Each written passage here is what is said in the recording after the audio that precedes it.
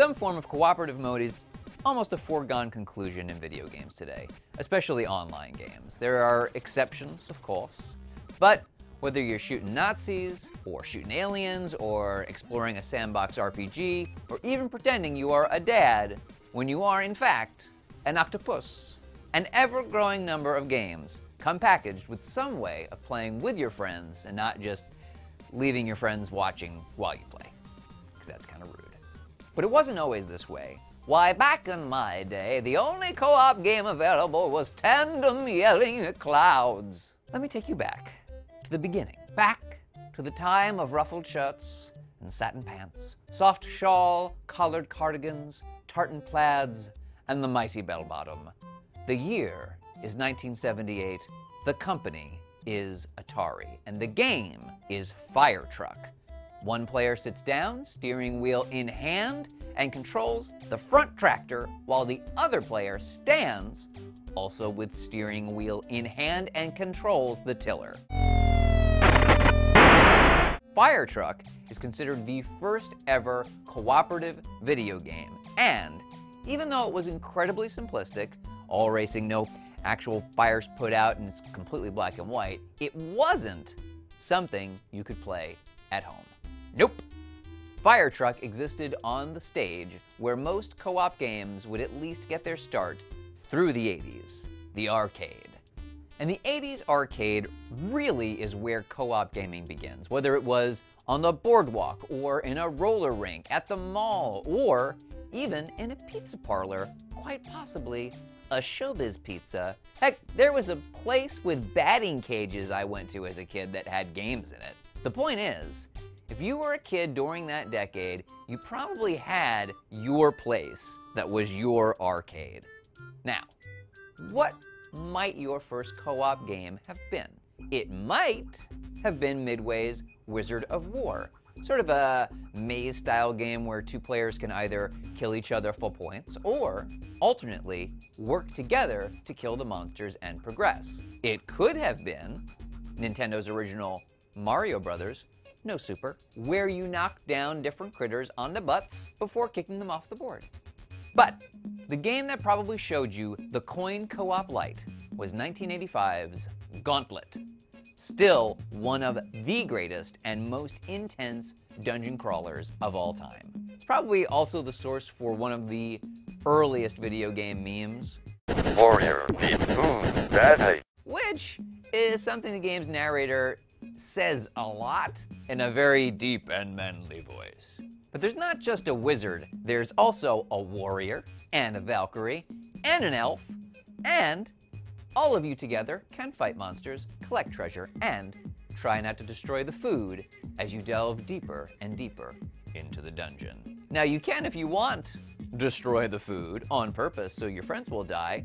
It's not very cooperative of you, but fun fact, neither is the lawsuit against Atari, which was quickly settled out of court when creator of the game Dandy said that he actually created the concept for Gauntlet. And it's worth mentioning that supposed cooperative games often carried with them the option to backhand your partner. It's usually known as a friendly fire. Think of games like Double Dragon, where two brothers work together to save the girl, but then fight to the death at the end to decide who actually gets her.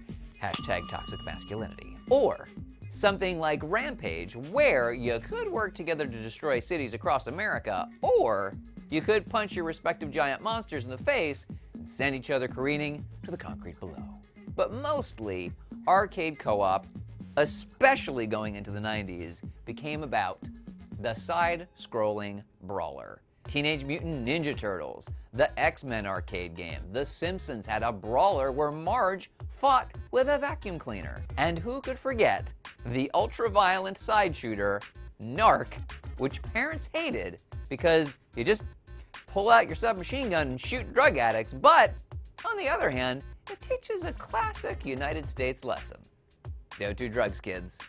And while at-home consoles produced ports of a lot of these games and found success with their own versions of Ninja Turtles, other brawlers like Streets of Rage, role-playing games like Secret of Mana, and of course, the Konami classic that is Contra. It's really PC gaming that starts to lead the co-op way from the 90s forward. For example, after the first-person shooter juggernaut that was Wolfenstein 3D, id Software released the quintessential FPS of the 90s, 1993's Doom. And while the Doom deathmatch could be played easily over your oldie-timey modem's dial-up, Doom 2, and the first two Quake games helped popularize and normalize the idea of networking a bunch of computers together so everyone could kill demons and whatnot together. And that has remained true even to this day, especially if you're talking about massively multiplayer online role-playing games. Now, there's an epic list of games that started the MMORPG genre. Habitat dates back to 1986. There's The Realm Online, Neverwinter Nights, Meridian 59, Ultima Online. But there are two games that represent when the MMORPG addiction really took hold: EverQuest and World of Warcraft. EverQuest and World of Warcraft were pretty similar in the beginning.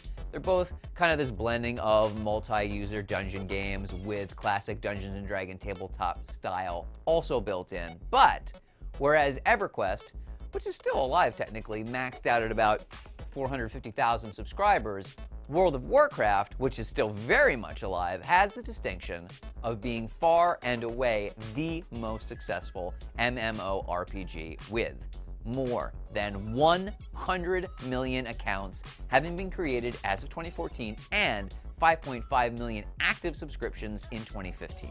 And it's not just the numbers, although 7 expansions over the course of about as many years is pretty cool. The thing that's crazy about World of Warcraft is how it's managed to break out of the just for gamers mold, even though it's such a gamer thing. Yeah, it's about grinding, it's about maxing out a character, it's about going through raids over and over again. But then you have something like the Leroy Jenkins meme. Alright, chums up. Ready, guys? Let's do this. Leroy Jenkins! Oh my god, he just ran in. Where one guy goes rogue on a raid, and that goes so viral that everyone hears about it. Leroy Jenkins doesn't need to be good at WoW to play it with a literal world of other people. And neither does, say, my uncle, who is in his 60s but has been playing WoW for years with his friends who are also around his age. And they are playing with kids who are just getting into WoW now. An online co-op just grows from there to include every kind of game, whether you're building a world with something like Minecraft, or trying to keep your kitchen in order together in something like Overcooked, or throwback pixel games like Crawl. Heck, even Jackbox games have co-op elements where you use your phones to prevent yourselves from being blown up in a game called Bomb Core. Co-op can be as passive as helping gather items for Mario and Mario Galaxy, or as intense as an asymmetrical game where a team of live players have to work together to defeat another live player who is a monster, like in Friday the 13th, the game, or Dead by Daylight. Or having 4 players on a couch each control the arm of an octopus who is trying to fool his family into thinking he is a human man-dad and not a big squid. Who knows where co-op will go next? Maybe we can have a fire truck game where you race the truck to an actual fire and all team up to, you know, put out that fire. I mean, it could be like a VR thing. There could be like a car. You know what? Maybe you should just be a firefighter. You're welcome, Atari. What was your favorite co-op game? What was your first? Let us know in the comments below. And thank you for watching.